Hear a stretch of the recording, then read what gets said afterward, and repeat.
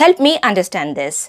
If lab-grown diamonds are physically, chemically, optically exactly the same as naturally mined diamonds, why are some people trying to unnecessarily vilify them?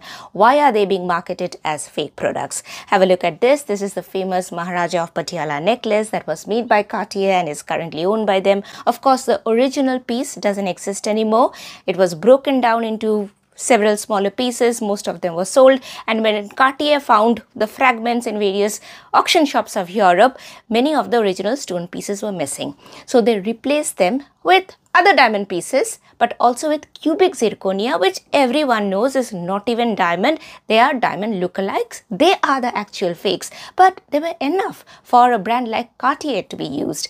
This is the replica diamond necklace, also made using cubic zirconia based on the design of Maharaja Ranjit Singh Ji of Nawanagar, and it was used in the film Ocean's 8.